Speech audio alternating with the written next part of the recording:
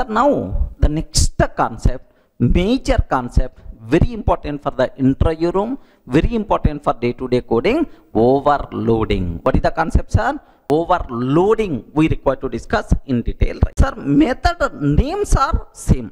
Method names are same, but argument types are different. So, when we say that two methods are said to be overloaded if and only if both the methods having same name but different argument types. Same name but different argument types. So now, do you know in C language, C language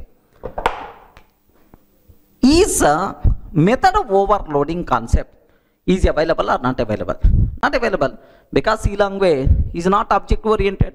But in Java, we are not having any such type of complexity, sir. Because in Java, you can take same ABS method for int type, same ABS method for long type, same ABS method for float type also. Because in Java, we can take same name, multiple methods with the same name with the different argument types is allowed, which is nothing but method of overloading. Method overloading. Sir, having method of overloading concept in Java reduces complexity, because for every type we are not required to remember separate method. Single method name we can use for any type of argument. So really having overloading concept, is it advantage feature in Java or not? Yes, but in C language, do you know if there is a change in the argument type, compulsory we should go for new method, new method, new method.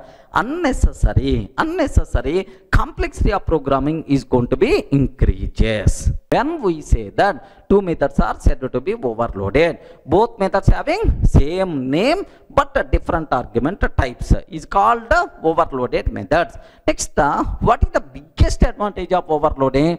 More flexibility to the programmer. Complexity of programming is going to be reduced.